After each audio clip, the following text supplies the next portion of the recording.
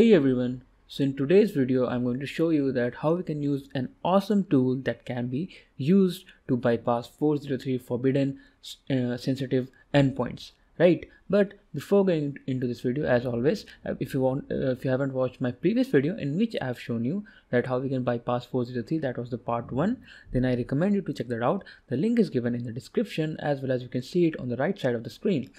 Now if you are new to our channel, then let me tell you about our website, which is www.bepractical.tech. Over there we have awesome labs related to cybersecurity as well as web development, and awesome contents and services, as you can see right here. So we have so many contents related to cybersecurity and web development, and if you hover over to cybersecurity, then you will see that we have articles, we have labs, and we have one tool which is CSR POC generator, and we are planning to add more tools later on. Also, feel free to comment down the tool which you like to see on this website.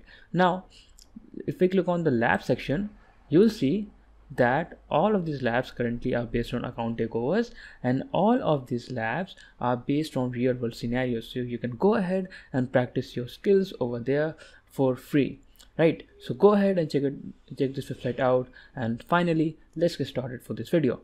Now for example, I'm going to open my Kali Linux over here. As you can see, I'm running the local server over there.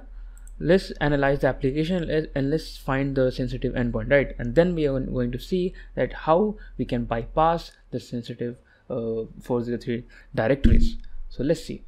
First of all, over here, let me just see the IP address of my Kali Linux so that I can put it in my browser.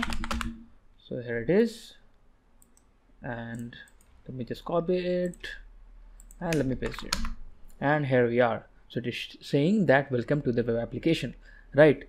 Over here, if I try to go to the developer section, which is sensitive, right?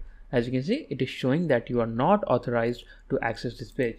Now if I open my network sources, and if I just hit refresh again, you will see that it is showing a 403 error, right? As you can see, which means that this endpoint is forbidden, right? So a normal user, a public user, is not supposed or authorized to access this particular endpoint, right? Sorry. Now then who can access it? If we check over here, so this IP address is the public IP address, assuming this lab scenario. So this IP address is a public one, right? Which means anyone, if we are from outside the network, let's say I want to access this application from the internet, then I'm going to use this IP address or the domain name. Unfortunately, domain name is not here, but this IP address to access the application, right? And if I'm the developer, right, and if I'm working on the server, on that server on which this particular application is hosted, then I can access the same application by typing localhost, right? As you can see. So a minor difference is that this localhost tells that this application is running on the same machine, and this IP address is telling that it is running on the internet.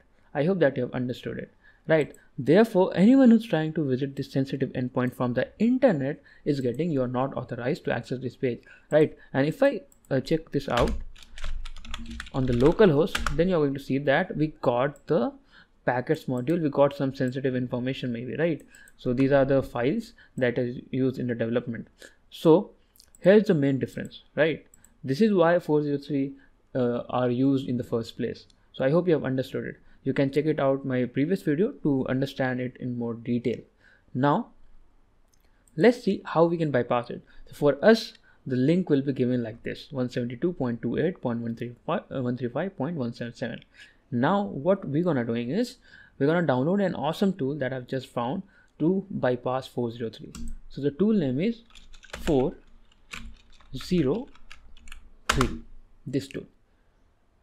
So this tool will have a lot of payload that can be used to bypass a lot of 403 endpoints. Even it can test for SQL injection and mod security bypasses, right? As you can see over here. Now let us see that how we can use this tool for our benefit. I'm just going to copy this, and don't worry, the link is given in the description. So I'm just going to go with the Kali Linux, and you simply need to type git clone and just clone the file. Now in my case, I have already cloned it, that's why I'm not going to do it again, but you need to clone it. After cloning, what we need to do just type ls and you will be seeing the 403, right? As you can see over here, 403, just go to 403 and here we are.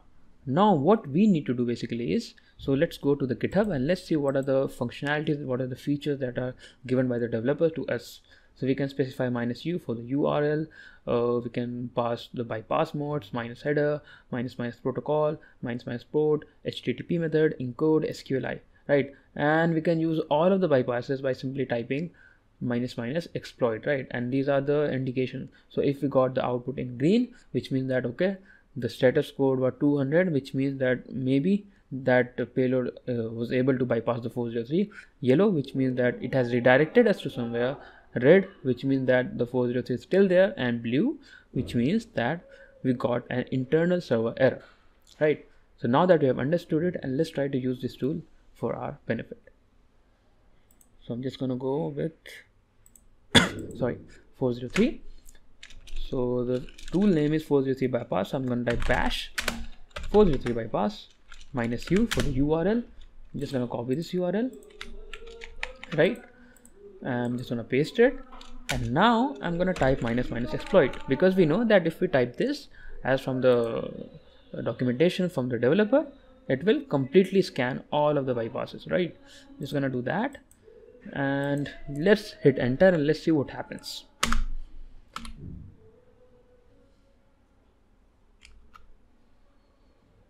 Let us just wait. So as you can see, the process has been completely successful without any errors at all, and it was quite fast, right? Let's see what are the payloads on which we got 200. Okay, so this was the first payload, right? So we got 200 okay for this. Let's copy this link and let's paste it over here. So over here, let me compare it. So the developer section is saying you're not authorized to access this web application. Hit enter. As you can see, it is showing welcome to the web application, right? Let's see some other links. Again, this is the link. Just copy this. Right, is again showing that welcome to the web application, which means this is the false positive, right? So we have to keep trying until we find the real one, right?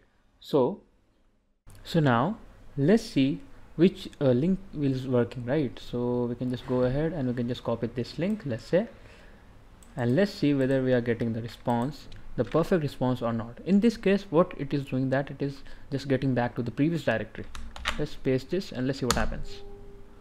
Nothing happened as well. Let's test out some others.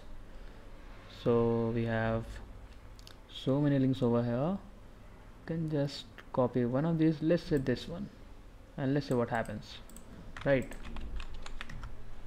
As you can see, it is showing that can't get to developer, which means again it is not working, right? So let's go ahead and let's try some more. Sorry, you can just go and copy one of these, let's say this one, right? Just hit enter. Nothing worked again. What about a single directory? Let's see what happens.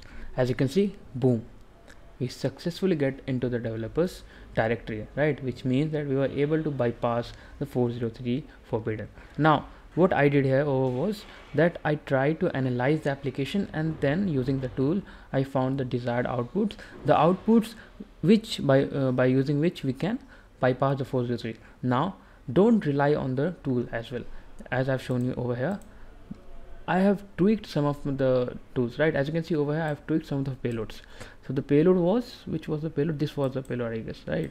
So instead of a double dot, I simply passed a single dot, and that allowed me to visit the 403 sensitive endpoint. So sometimes you have to do that, and in real world scenarios you have to do this a lot of time, right? So relying on application like this will get you far, but if you know the functionality, if you do some tweaks by yourself, then it makes you stand out from the rest of the crowd, and you will be able to get the vulnerability in no time, right? So I hope you have understood it, how we can bypass 403 using automation tool. And yeah, by the way, this tool will also work in directly without giving any false positive. Maybe it depends on application to application, right? So don't worry about that. Just use your brain whenever you are using whenever we have come across this type of scenarios where you need to bypass something, where you need to find something, right? In that case, custom tools didn't work like that, right? Sorry. So I hope that you have understood that how we can bypass 403 forbidden errors to access sensitive endpoints by using an automated tool. Maybe I'll try to create an awesome tool maybe by myself and will let you know, guys. Now if you haven't joined our Telegram channel, so go ahead and join it out. The link is in the description, as well as you can see it on the right this screen, right? So go ahead and join our Telegram channel. There we discuss about a lot of things related to cybersecurity and web development. So go ahead and join it out. By the way, I'm currently learning 2 courses on Udemy. So the first one is Hacking Windows with Python, where you're going to learn how hackers can hack into Windows machine and how they can bypass antiviruses by the practical way. So you're going to learn how we can create undetectable payload, how we can execute shell commands, download and upload files and access webcams, how black hat hackers get unauthorized access to the Windows machine, hack any Windows based machine and get full access, and how at last we can bind any payload with any files, right? So go ahead and check this course. And the second course which I'm running is Bug Bounty, the ultimate guide to hunt account takeovers. So this course is also created in 2022, where you are going to learn everything about account takeover vulnerability from zero to hero using the practical techniques, right? So we are going to see the general overview of the account takeover vulnerability. We are going to analyze functionality behavior of any application, let's say login functionality in depth.